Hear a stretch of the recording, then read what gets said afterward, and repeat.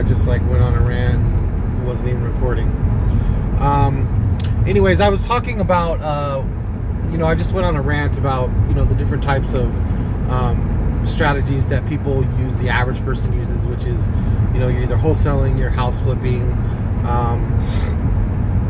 And so, again, everybody has heard of house flipping. Like there's nobody that doesn't know about that. Like that's pretty common. Everybody pretty much knows and understands what a house flip is. Not a lot of people understand wholesaling, and that's basically buying a house without any money and then selling it to the guy that actually is going to flip it. So, and then you have your realtors that sell the property, or they look for buyers that want to, and sell properties that are being sold to the buyer. Which they make a small amount compared to what actual entrepreneurs make, which we always make a lot more. Making $5,000 is really, frankly, kind of boring. $25,000 is decent, but again, like that's my level of thinking right now. Like I'm bored with just making $25,000. I'm looking at a commercial property right now, and again, wanting to get into different types of businesses, because when you first start out, it's great seeing those checks for like, you don't spend any money and you made 5 or 7 or maybe 10 grand off of a wholesale deal.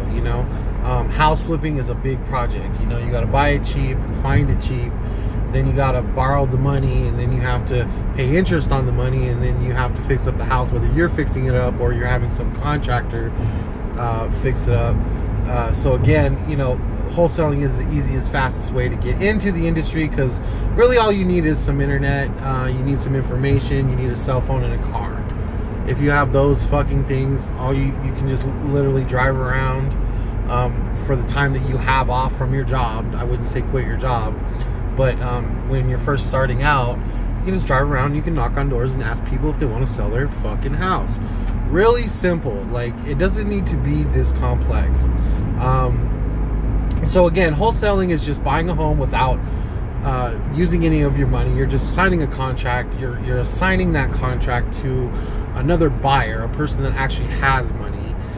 They come in with the money, and the title company does all of the work. They write checks for you.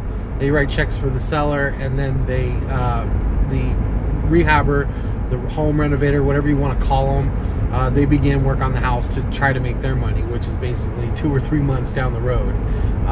My deals usually last anywhere from under 30 days. There's been deals where the longest deal I ever taken was about 5.5 months.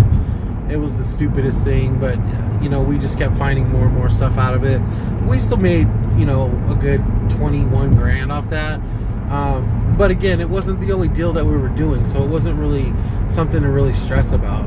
You just got to find certain things that it makes it really hard for some of the deals, and some of the deals are really easy.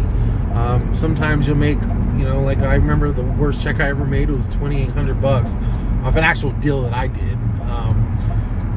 I made a lot of really shitty money in this industry working for other people, because basically you don't make shit if you're working for free for other people. And I always wanted to learn myself. I never wanted to work on a team where I'm only making a very small percentage and everybody else is getting the lion's share. I wanted to have my own company, and most of the motherfuckers that were, training me or mentoring me or whatever you want to call it, again, you have to go through that process, and sometimes it sucks because you don't necessarily want to be like that person.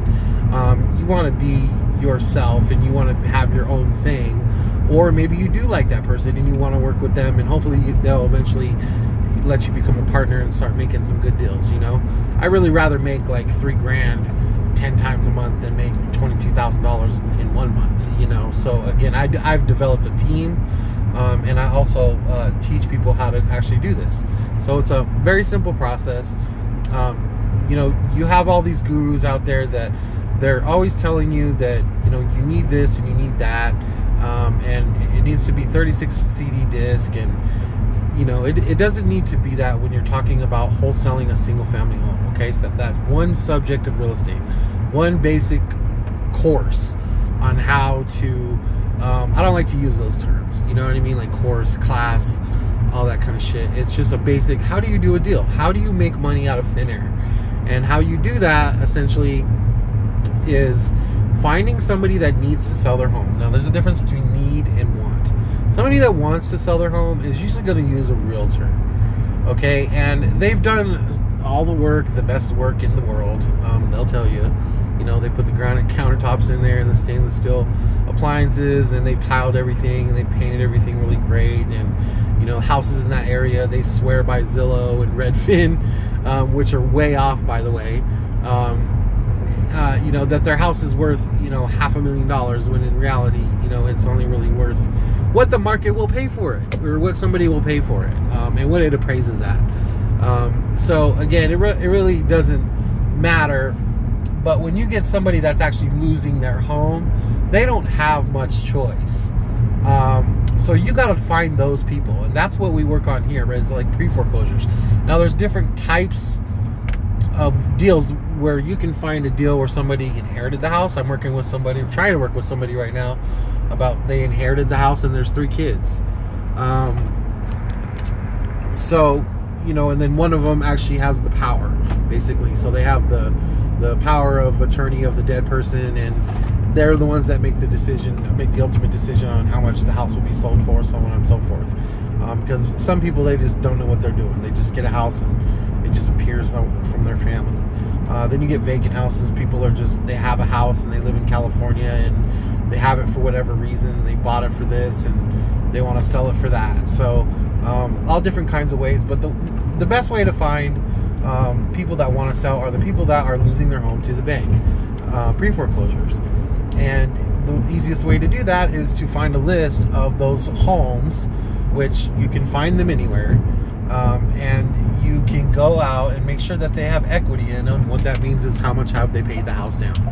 If you don't know what equity means, that's exactly what it means. Not patronizing anybody. I'm just letting you know that it's how much the house is worth. If it's worth $100,000 and they've paid down $60,000, they now owe the bank $40,000. So they have $60,000 in equity, in theory, just depending on what the house looks like. Okay, if it's a shitty looking house, it's probably only worth $40,000. If it's in perfect condition, then it's worth $100,000. So you need to make that determination.